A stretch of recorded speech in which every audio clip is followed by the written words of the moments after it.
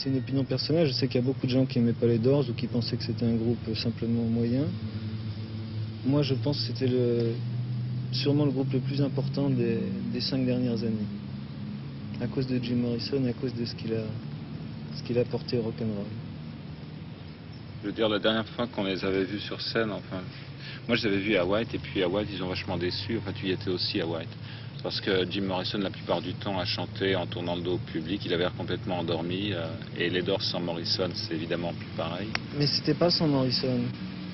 Il était là et il chantait.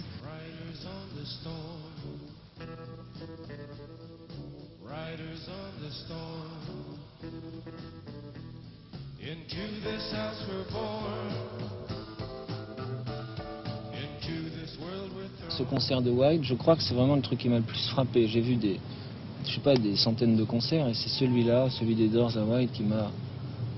Beaucoup de gens n'ont pas aimé ça, mais c'était tellement un truc presque d'outre-tombe, c'était inquiétant. Ouais. Et Jim, je sais pas ce qu'il cherchait. Il devait être comme tous les grands artistes, insatisfaits et essayant d'aller jusqu'au bout et de faire de nouvelles expériences et d'essayer de sortir ce qu'il y avait à sortir. Ils savent, ces gens-là, qu'ils ont quelque chose à sortir. Des artistes de rock qui vont vivre jusqu'à 60 ans, je peux en citer 50, et qui ont leur petite vie pépère, qui font de la musique comme un fonctionnaire met des tampons sur des feuilles.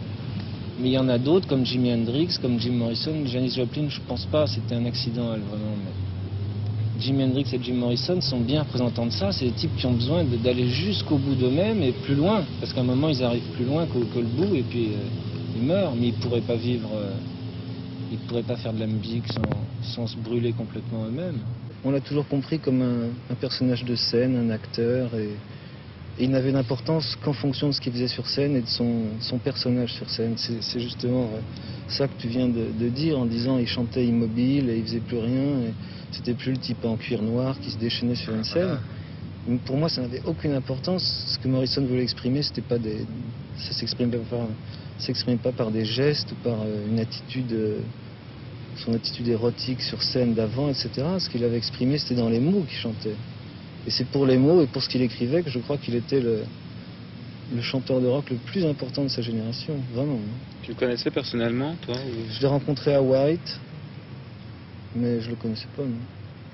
Mais comment tu as appris l'histoire de sa mort? Tu savais qu'il était à Paris déjà? Oui. Il était depuis combien de temps? Il était à Paris depuis 2 mois. Il faisait des voyages, il était parti au Maroc, il était revenu. Il était venu pour écrire un livre. Je crois que, justement, tu vois, c'était un type très divers. Il était poète, écrivain, il avait fait un film, etc.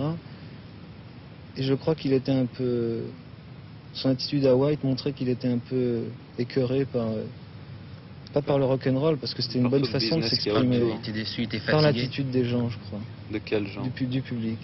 Justement, des gens qui considéraient Jim Morrison comme une image, comme Mick Jagger, tu vois, c'est une image. Ça n'a pas d'importance ce qu'il dit, l'importance c'est ce qu'il est et ce qu'on voit.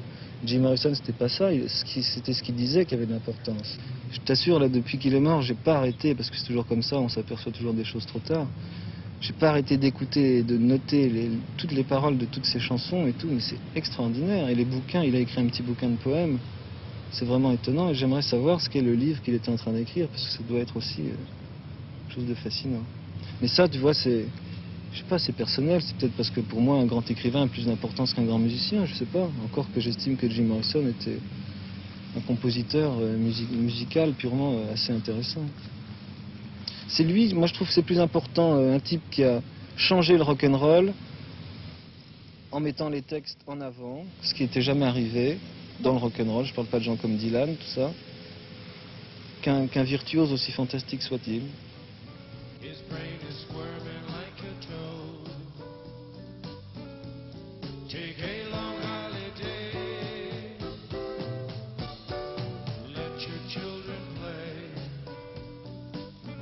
C'est bizarre qu'il soit venu à Paris se perdre dans l'anonymat complet et puis en même temps se perdre physiquement, parce que c'était vraiment la chute pour lui. Il n'est pas venu à Paris pour récupérer, comme on pourrait le croire.